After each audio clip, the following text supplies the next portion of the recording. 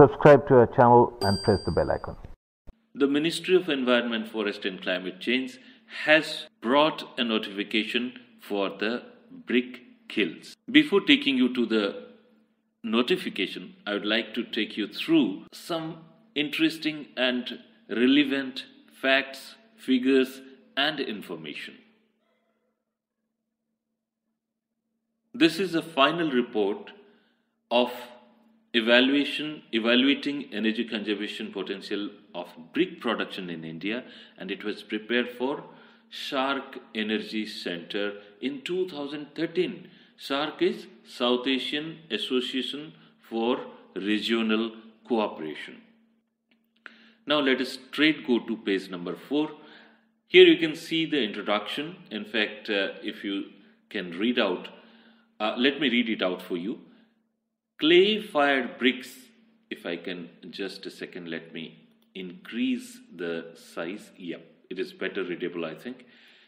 Clay-fired bricks are preferred walling material in India. India has a long and rich history of production and use of clay-fired bricks dating back to the Indus Valley civilization. And you know, the whole lot of description here, Sarnath, Nalanda, Qutub Minar, and so many other things.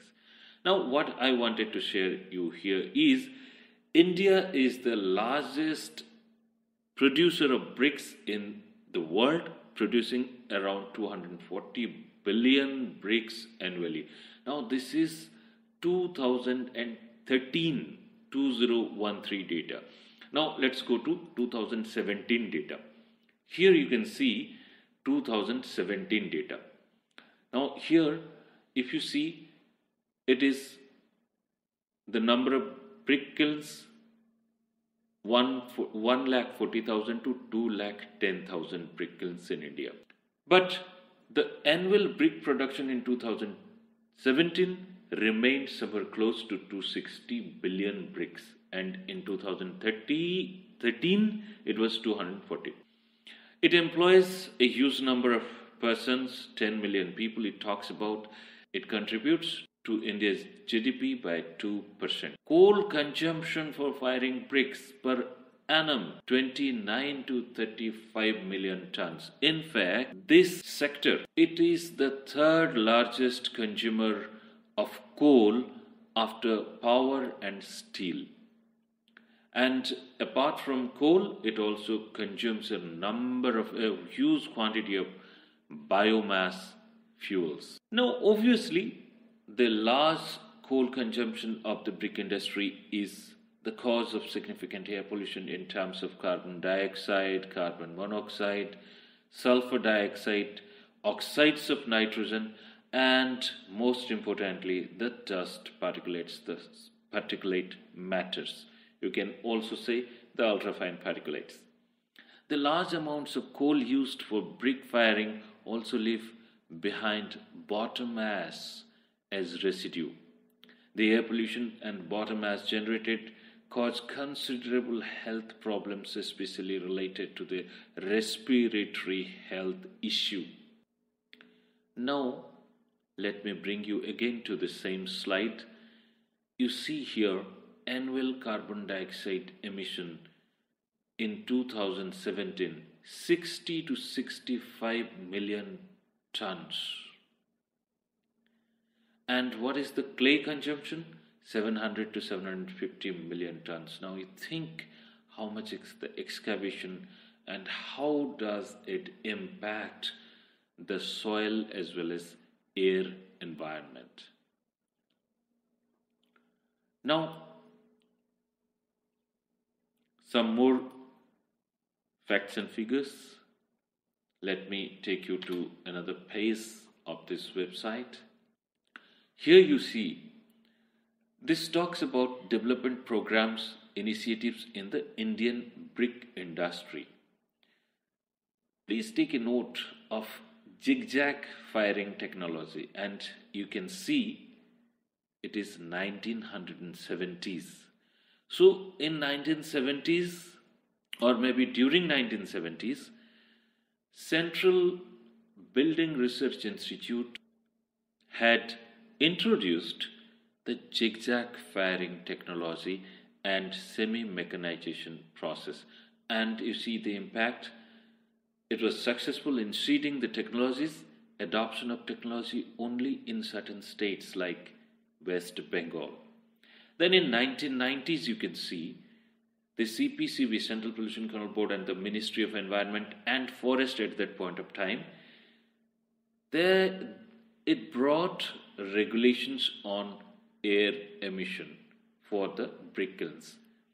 And you can see here large-scale shift around 30,000 kilns from moving chimney bulls trench kiln technology to more efficient and less polluting bulls trench kiln technology.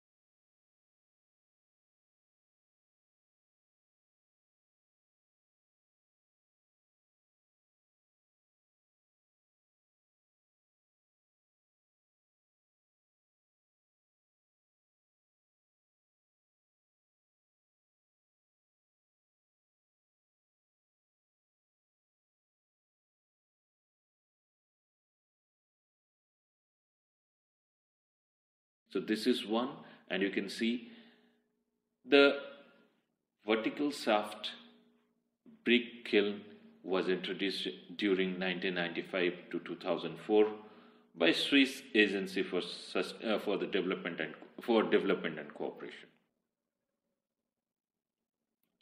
Then let me take you to another slide or another page which talks about, you see here, you can find out how in 1996 the emission standards for brick kilns was introduced by the Ministry of Environment and Forest. In fact, as I have already told you, that it was Ministry of Environment and Forest till 2014. After the Modi government came into power, it became the Ministry of Environment, Forest and Climate Change. So here you see the existing moving bull trench kilns shall be dispensed with by 31st December 1997, and no new moving chimney kilns shall be allowed to come up. Moving chimney, okay. Then considering the immediate, you see here there is a point. All brick kilns manufacturing unit within radius of 50 kilometers from the thermal power plant shall use fly ash in optimal proportion for making bricks. Now there is a standard. Suspended particulate matters is talked about. It is actually particulate matters. Particulate matters because it is not in suspended form. It is called particulate matters. So for small kilns it is 1,000. It was 1,000. Medium kilns it was 750, and large kiln also it was 750. So this is now obsolete. This is history actually. This is just to give an idea that in 1996 the regulation came, and then whatever the changes took place, those were all primarily influenced by this fly ash notification. Here you see this is a sketch of fixed chimney BTK. BTK is in fixed chimney bull's trench kiln.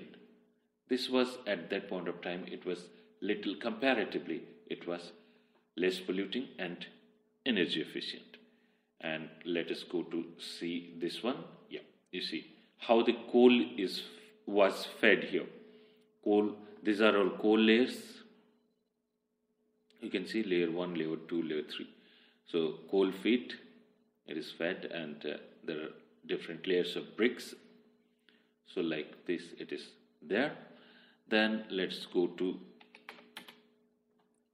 this is the zig-zag technology, original design of high drought zig-zag kiln technology.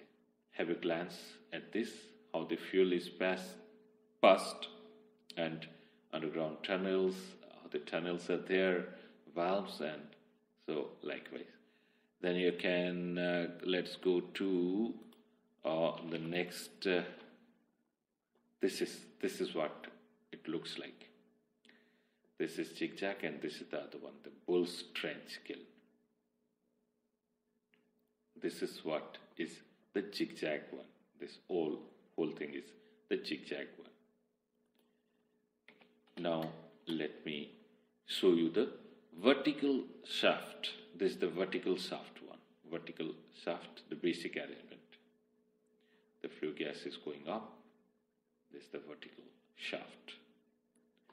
And finally, one more thing I would like to show you, and that is, here you can see, zig-zag kilns appear to be logical replacement of the fixed chimney Bull's Trench kilns because of low capital investment. At that point of time also it was told that it was low capital investment, easy integration with the existing production process, and possibility of retrofitting FCBTKs into zig-zag firing. Then the vertical shaft, these brick kilns appear to have a limited market mainly because of its inability to produce good quality bricks from all types of clays, and its low productivity under the Indian conditions. So VSBK dissemination needs to be properly targeted. So this was in 2013. Now we will come to our latest notification. So the latest notification, in fact, it is G.S.R. as in General Statutory Rules, G.S.R. 143E, dated 22nd February 2022. And what it talks, all new brick kilns shall be allowed only with zig-zag technology or vertical shaft or use of piped natural gas, PNG, as fuel in brick making. The existing brick kilns which are not following zig-zag technology or vertical shaft or PNG as a fuel in brick making, they need to convert into either zig-zag technology or vertical shaft, or they have to adopt PNG as fuel in brick making within a period of 1 year if they are located in or within 10 kilometer radius of non-attainment cities. Non-attainment cities are basically these are notified by the Central Pollution Control Board, and these are as per the NCAP. And if it is out of the non-attainment or non-attaining cities, then they will get 2 years for the sifting. Another point is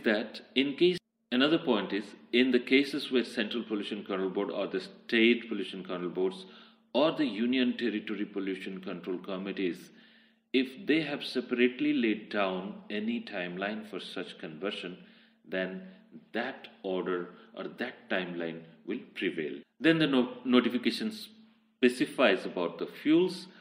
The use of pet coke is a no, tires, no, plastic, no, hazardous wastes, sometimes some kind of hazardous wastes, let me quote, for example, cotton rags, oil-soaked cotton rags, sometimes the waste oil, or maybe, sometimes I've seen that some sludge kind of things, the paint sludge maybe, which is having a high calorific value, that is also used for, burning in the kilns. So those are no more allowed. So use of pet coke is not allowed, tires not allowed, plastics not allowed, and hazardous wastes also not allowed. So what is allowed?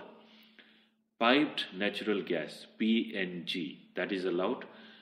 In some parts, coal is allowed, firewood, then agricultural residues. But it has to be ensured that whether in places like, let's say, the Delhi NCR area, whether such type of fuels are allowed. That has to be checked by the manufacturer. Then the emission limit for particulate matters in the stack emission is given as 250 milligram per nm cube, and the result of particulate matters must be normalized to 4% of CO2. What does that mean? If carbon dioxide is less than 4% CO2 in the gas, in the emitting gas, in the gas emission or in the stack emission, then it has to be normalized to 4% CO2. For example, let's say the result comes 100 milligram per nm cube, let's say 200 milligram per nm cube, and the carbon dioxide concentration was 2%. So at 2%, if it is 200 milligram per nm cube, when it is normalized to 4%, it is simply 400 milligram per nm cube.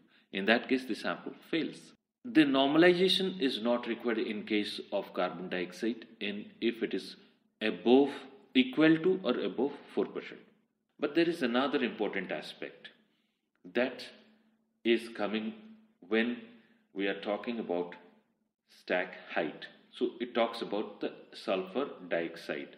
So that will come in the next slide. So we have to measure three things particularly.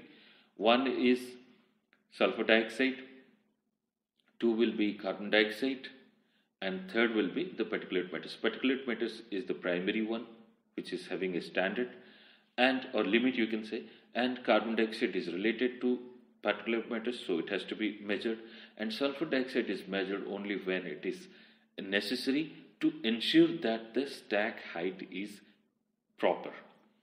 Then the brick kilns shall have to follow process emission fugitive dust emission control guidelines as prescribed by the state pollution control boards or the pollution control committees concerned. Now the process emission, in fact there is a lot of dust, the loose earth is stored somewhere around the manufacturing site. Then there is a lot of fly ash. So all those aspects generate a whole lot of particulate matters, suspended particulate matters, maybe PM10, PM2.5, and also at some point of time there is possibility when there is a burning and there are gaps in between, so there is emission of gas also. So that also causes process emission and fugitive emission. But here it talks about fugitive dust emission control, so that has to be, the guideline has to be provided by the State Pollution Control Board and the Pollution Control. Now the stack height. So when we're talking about stack height, it has taken two types of kilns. One is vertical shaft brick kilns and other than the vertical shaft brick kilns. So the VSBK, in case of VSBK also they have categorized into two. One is having less than 30,000 bricks per day capacity. One is greater than or equal to 30,000 bricks per day capacity. Now, in case of the vertical shaft brick kilns having less than 30,000 bricks per day manufacturing, the stack height has to be 14 meters minimum and at least 7.5 meters from the loading platform.